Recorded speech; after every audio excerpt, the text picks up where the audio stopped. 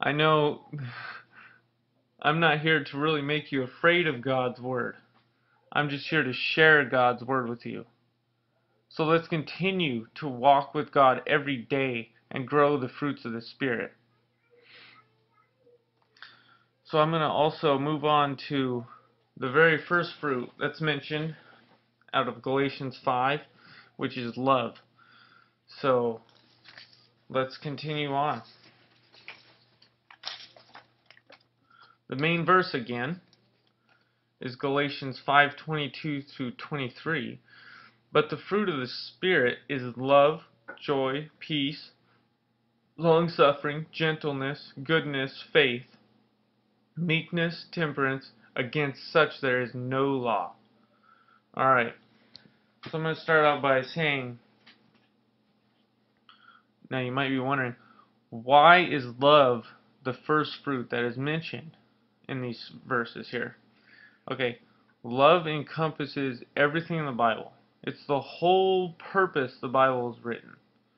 Okay, I'm going to give you some few points and some examples here talking about love here.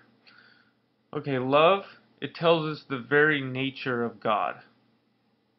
So here I have 1 John 4:16. And we have known and believed the love that God hath to us. God is love.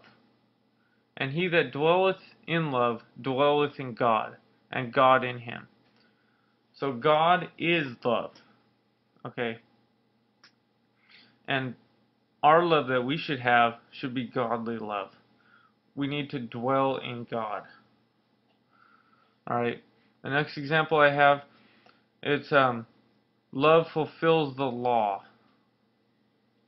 So Galatians 5:14 it says, for all the law is fulfilled in one word, even in this, thou shalt love thy neighbor as thyself.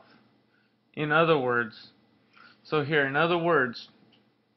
the entire Old Testament law, that humongous Old Testament that's like, would take you 9 months to read.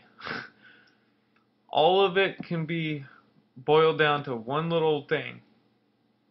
Love your neighbor as yourself. Because however you want to treat yourself, that's how you should be treating other people.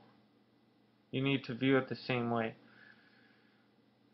Romans 13:8 through 10 says, owe no man anything but to love one another, for he that loveth another hath fulfilled the law.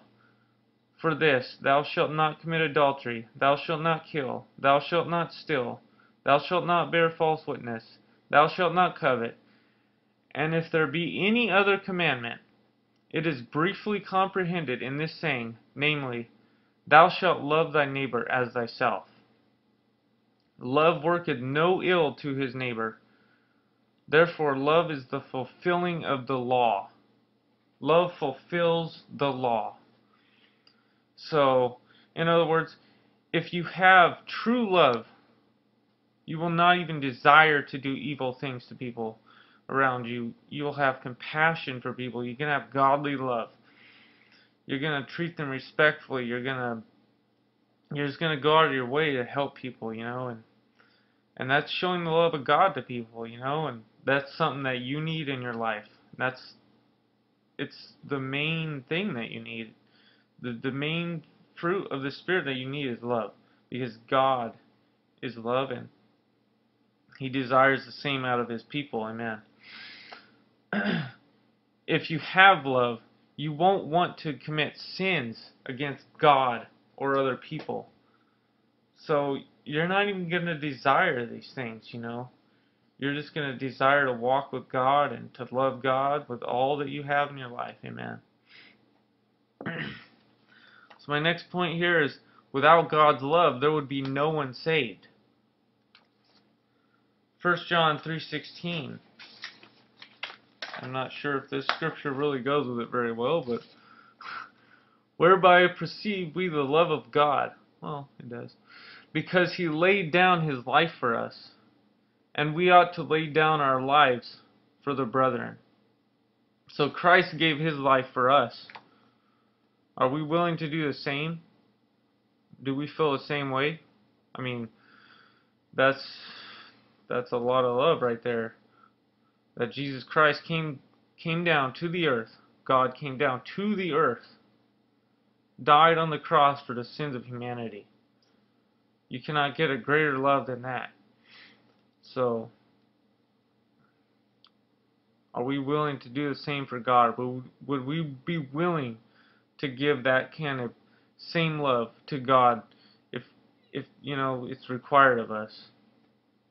Just think about that. All right. Moving on. Love is our salvation. So here I have Romans chapter 5, verse 5 through 10. And hope maketh not ashamed, because the love of God is shed abroad in our hearts by the Holy Ghost, which is given unto us. For when we were yet without strength, in due time Christ died for the ungodly.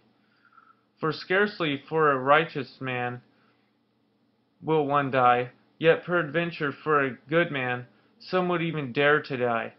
But God commendeth his love toward us, in that, while we were yet sinners, Christ died for us. We weren't even saved yet. We may not even known God at all, but he still died for us. So verse 9, here we go. Much more then, being now justified by his blood, we shall be saved from wrath through him. For if, when we were enemies, we were reconciled to God by the death of his Son, much more, being reconciled, we are saved by his life. So, when Jesus died, he died for all of humanity. He died for the ungodly. He died for the sinners, the saints, the sick, every single person. When it says that God died for his people, he died for all of humanity. We're not talking about Israel here. That was his chosen nation. The people of God are every single person in the world. There's a big difference because he made the world, so every person is God's. So it's just amazing seeing the love of God. Now, what does reconciled mean? Reconcile means to make oneself no longer opposed, reestablish friendly relationships with, or to reconsecrate. So, the death of Christ allows us to reconsecrate our life, or to make ourselves to not be in opposition with God. So, Jesus' death makes it so it's possible that we can come back to him. His death allows us to receive salvation by the infilling of the Holy Ghost. Now, what is the Holy Ghost? The Holy Ghost is being filled by the Spirit of God. You can reference this in Acts chapter 2.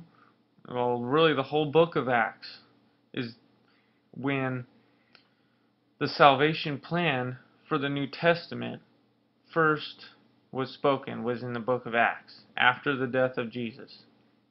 You can also reference my very first lesson here on Pentecostal Podcast. It's called Explaining Pentecost. And then I'll talk more about salvation, oneness, things like that. Romans 5:5 says, And hope maketh not ashamed, because the love of God is shed abroad in our hearts by the Holy Ghost, which is given unto us. God's love is most evident in our life when we receive the Holy Ghost, which is God's Spirit. That's evidenced by speaking in another language. That's how you know you receive the Holy Ghost. So we need his Spirit, so we have his love that he has for others.